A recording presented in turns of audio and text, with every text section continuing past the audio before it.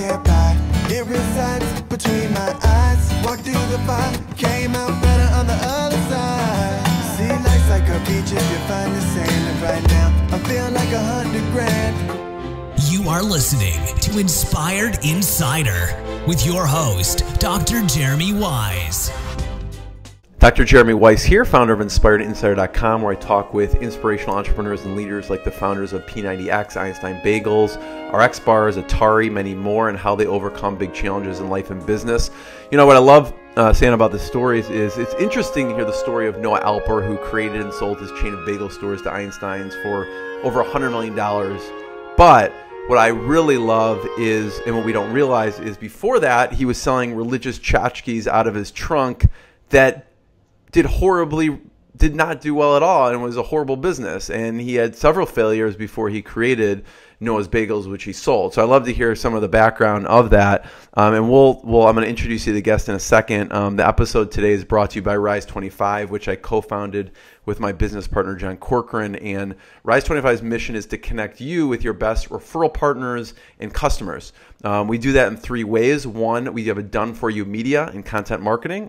So basically, our company will completely run and launch your own podcast, distribute it across 11 different channels, do a dedicated blog post, social media. It's a complete content marketing strategy. You basically simply show up and talk. We do everything else.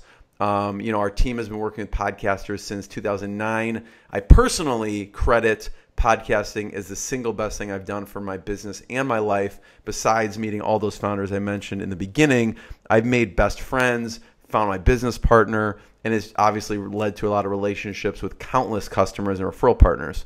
So if you are not doing a podcast, you should definitely consider doing one. The second thing, we have a done-for-you lead generation, where we basically manually send out a consistent flow of customized outreach messages. And this is not paid traffic, by the way.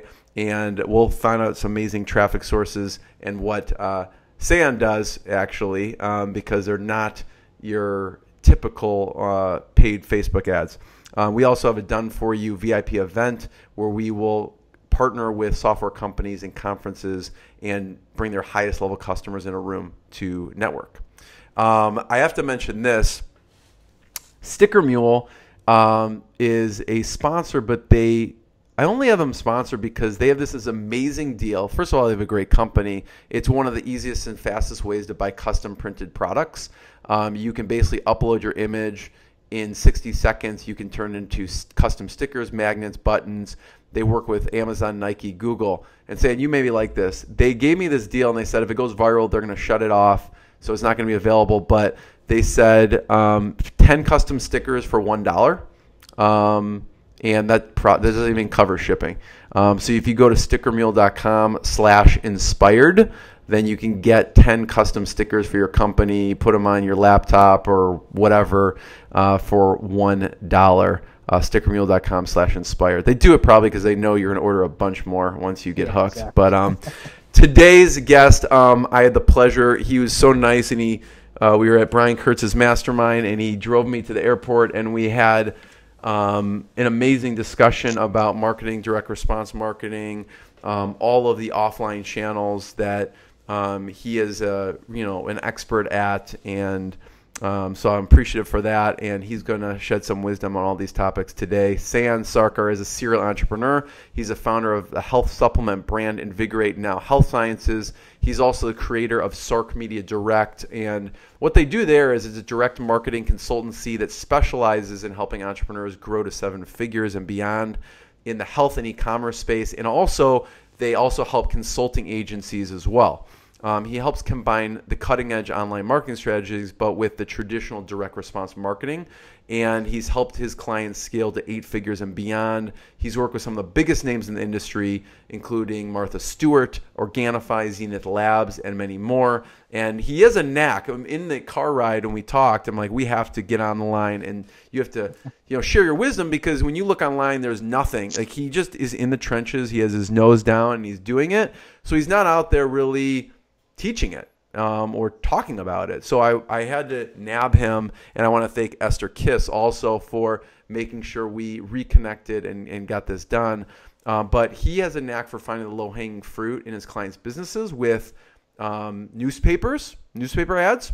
Have you heard of newspapers? People actually still do read them, and they still do work. Radio ads, affiliate marketing, and direct mail. And, in particular, he helped a small division of a company grow from to $27 million in just 2 years, and now it's doing over $55 million. And we throw these big numbers around, but he's really doesn't talk about it that much. So I'm excited to talk. There is a page that I studied that he put out that you have to go to because there's so much wisdom in it. If you go to SarkMediaDirect.com/8-figures, that will give you, he's actually, it's, hidden, probably not many people know about it, but it is golden. And he talks about the 6 steps that basically scaled an e-com business from $25,000 to $1.4 million per month. So, Sayan, that was a long way of saying thank you for joining me. I appreciate it. Thank you, man. Awesome to be here. And it's been great meeting you and chatting with you. So looking forward to talking more today. Sayan, I always ask, because it's Inspired Insider, about the challenges, low points, tough times, and then on the flip side, some of the proud moments. What's been like a low point or tough time that you had to push through?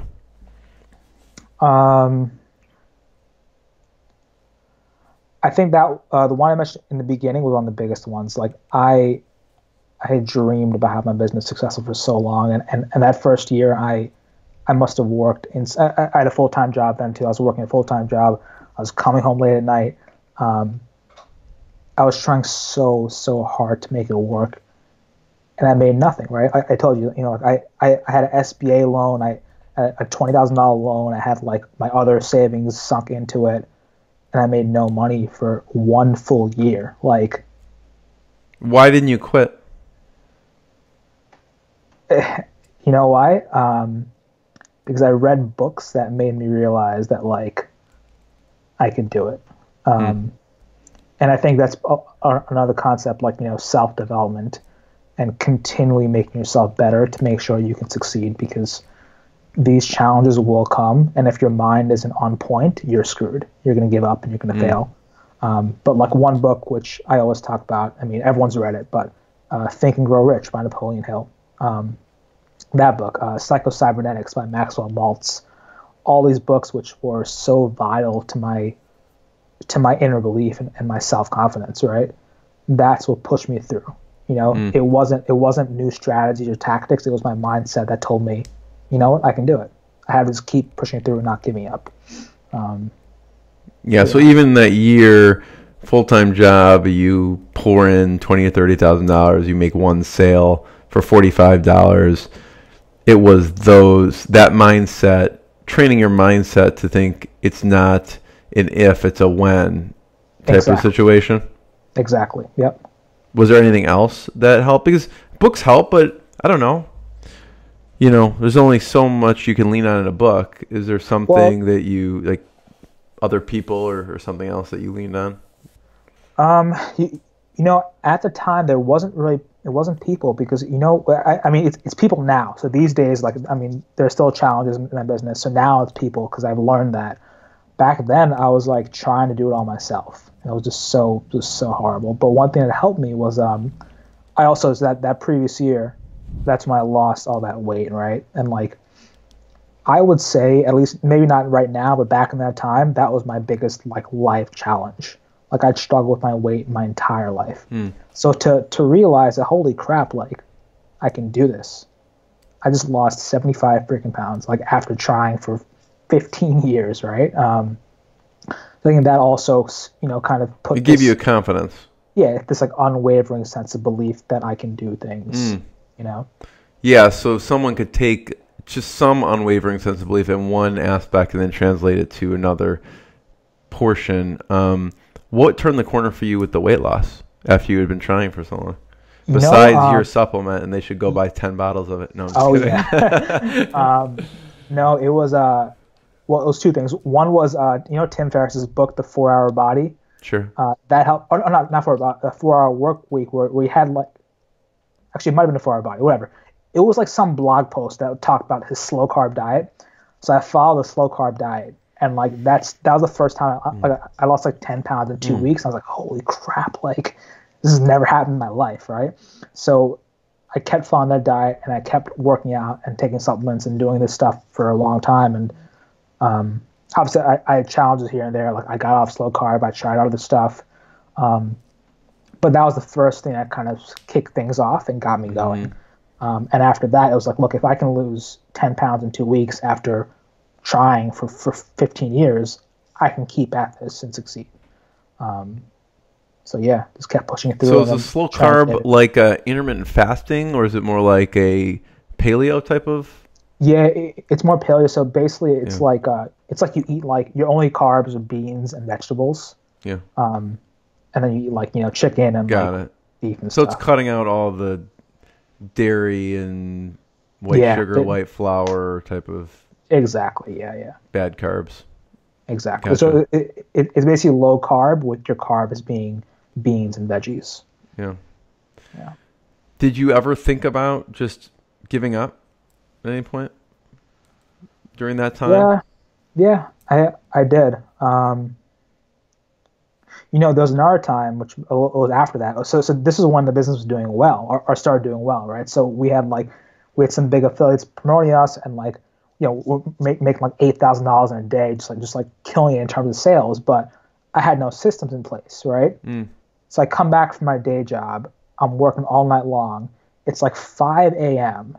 and I'm packaging up bottles, putting them into the package, driving to the post office. There's no one in the streets. No one's awake. No one's around. It's just me.